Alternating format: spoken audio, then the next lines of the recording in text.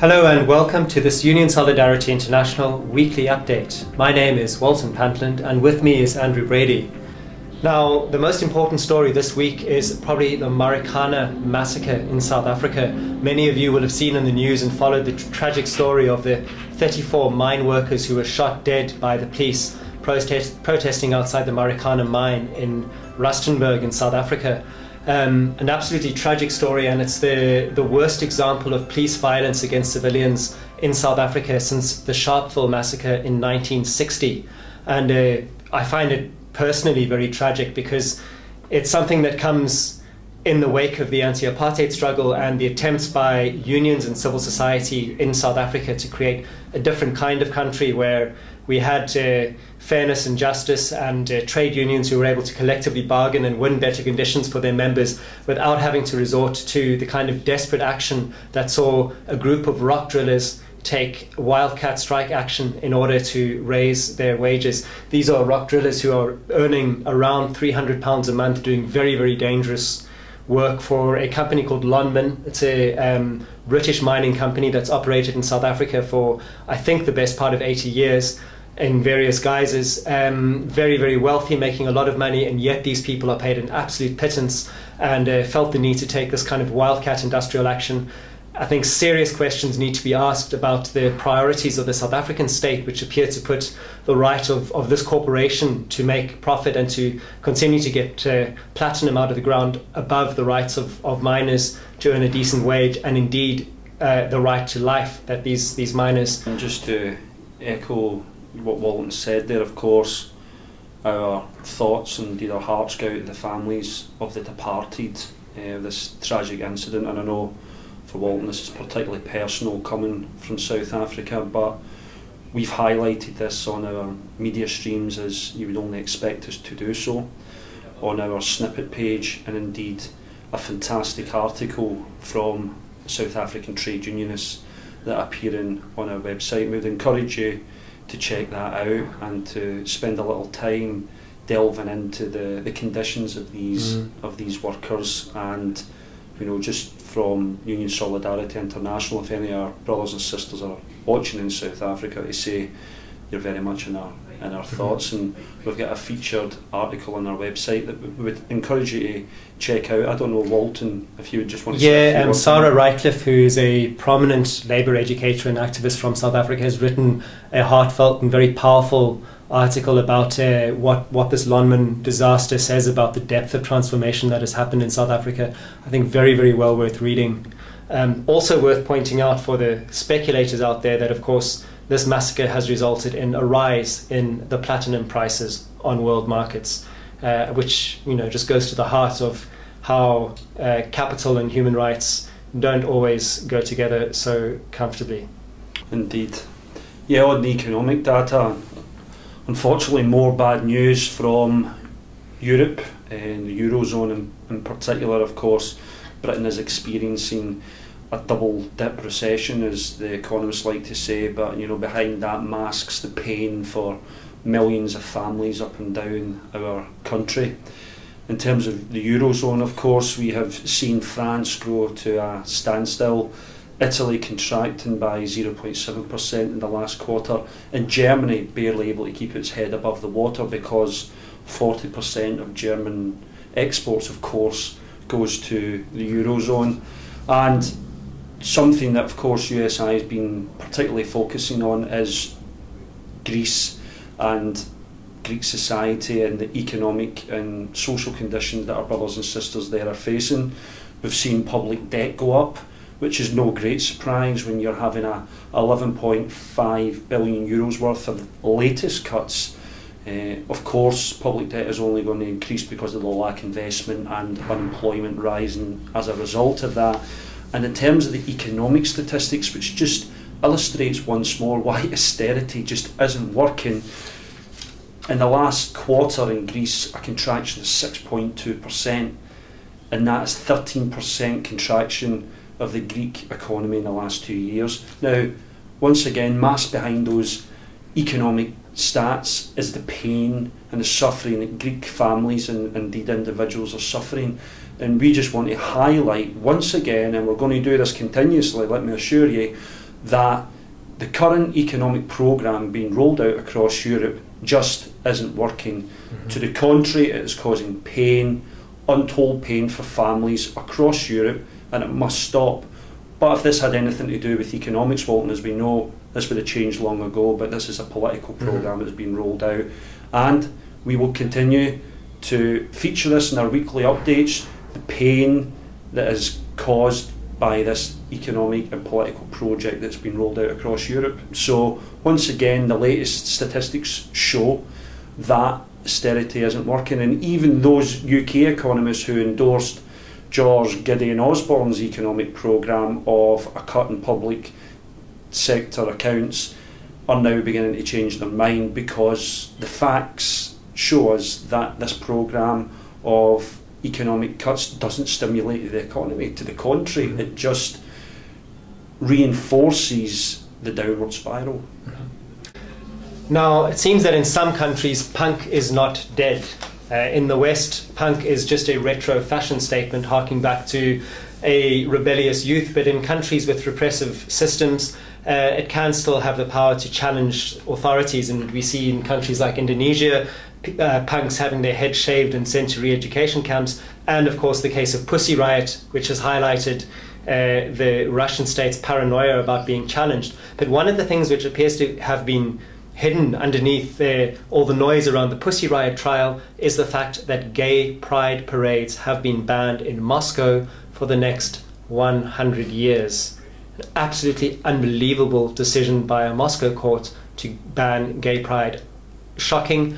Cannot even begin to compute how politicians in Moscow think it's in any way not only acceptable to behave this way, but to think that they're going to be able to achieve anything like it, because it puts them so far outside the pale of world opinion and you know, where the rest of the world is on that. This level of bigotry is just, we really thought we'd moved beyond this, and I think very important to highlight the story and to also make people aware of what gay, lesbian people in the former Soviet Union and Russia are suffering from, the kind of oppression that they're experiencing, where the state is able to crack down on them to this extent. So we also need to show solidarity for these people and help support the very, very brave activists who, despite this, are standing up and asserting their right to be who they are. Back to a union story, we mentioned, I think we've mentioned more than once, trouble in the car industry in various countries. We've mentioned a case in South Korea recently. It's not just happening there. Peugeot in France is planning to lay off 8,000 workers and close car factories because of a falling demand, obviously due to the recession and austerity and financial contraction Andrew was speaking about earlier. And not just Fiat, but the GM Opel division and Fiat in Italy are also planning to close down some of their underperforming factories and lay off workers. So once again, pain for more and more people. And you know, the corporate criminals always seem to get away with it, don't they, Andrew? Indeed they do, and I feel as if this is going to turn into the Max Kaiser report here, because something that we feel deserves more attention, and of course it's been deliberately drowned out in the mainstream media, is corporate crime. We've spoken about the language that is used to discuss the average day person who's committed a crime, in contrast with those in the upper echelons of the financial institutions of our world, where they're called irregularities, for example. But once again, we would encourage people to look at our snippet stream. You can do that via our homepage, and why we're encouraging you to do that is because we're curating a lot of stories that we believe our brothers and sisters in the trade union and progressive movements should be checking out. Of course, there is a litany. There is a litany of corporate crime, starting with, as we know, HSBC, who has now set aside $2 billion worth of dollars in order to cover costs of fines that may be incurred upon them because of their alleged money laundering activities. Of course, we have lately the Standard Charter financial irregularities, or as we like to say, corporate crime, where they have paid a £220 million fine to the US regulators because of accusations about money laundering. And of course, there is other irregularities which include banks such as Deutsche Bank and JP Morgan, amongst a whole list of banks for LIBOR irregularities, but as we know, are corporate crimes. And we want to just highlight these stories, and we will continue to do so, why people in the upper echelons, the financial institutions, are able to make money based on some of these activities and yet pay off a fine to escape custodial sentences, because they're able to buy off financial regulators with these penalties, with these fines. And we just want to say this is unacceptable. These are corporate crimes, and with a crime of such the magnitude that is being discussed, running into the billions of pounds worth of pounds, that fines just aren't good enough, and the authorities should be taking action to put these people where they deserve to be, behind bars. Now, according to a group of prominent Tory MPs, the reason for the financial crisis we find ourselves in is that you're all too lazy. You're bone idle, you don't want to work, and you refuse to get out of bed. Dominic Raab and a bunch of other no-hopers have written a book called Britannia Unchained, in which they claim that the reason for the financial crisis and the difficulty in the British economy is that British workers just don't work hard enough, productivity is low, and everyone's too lazy. It's not based on any kind of evidence at all. And for example, the workers who work the lowest hours in Europe are the Germans, who also happen to have the strongest economy in Europe. Completely ignores things like how technology should be giving us more leisure time, not making us work harder, and is once again just another Tory attempt to shift the blame for the financial crisis onto working people, get everyone to work harder. And I mean, if we're talking about idlers in Britain, I hardly think it's the working people who are idling. I think it's some of the parasites, in fact, you've been mentioning, who've been... This is true. Yeah, what's your take on the story, Andrew? Well, I think we're in danger of giving it oxygen, of course, when it doesn't deserve to be given so. However, what is interesting about this case is that it featured so prominently in the mainstream media that, you know, there was in fact a bit of authoritative theoretical thinking and empirical evidence to support the nonsense. And it just goes to show once again how our mainstream media is falling victim to this right-wing rabid nonsense that doesn't deserve the light of day. And we would encourage the mainstream media, and to be fair, a few of them, such as the Independent and Sunday, did have a retort to say this was actual fact based in nonsense and had no evidence to support the assertions. But where is the rest of the media? And we just want to highlight this issue as a case whereby our mainstream media should be, you know, coming down on this in a ton of bricks and treating it with the contempt it deserves by absolutely demolishing it as a comprehensive and coherent argument. And, you know, I like to think that maybe we've done a little bit of that today in our weekly roundup, but come on, mainstream media, be demolishing this and do your job. And to finish off on, Andrew, USI, where are we? Yes, USI, well, I'm delighted. It's one of my most frequent words in this weekly update, but we had our inaugural advisory board meeting in London last week, joined by a multitude of unions, academics, and also progressive movements such as War and Want, who were delighted to be able to sit round the table with us to give us advice and to listen to their expertise. And I was delighted to be able to report to the board of the substantial progress that we've made in 3 short months.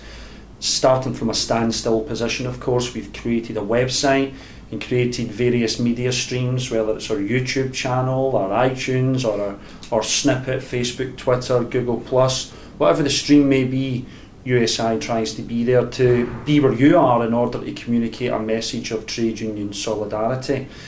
And in that last quarter, we've had tens of thousands of hits on our website and Snippet stream, and we have been able to aggregate thousands of interested individuals around our world who are interested in what we've got to say.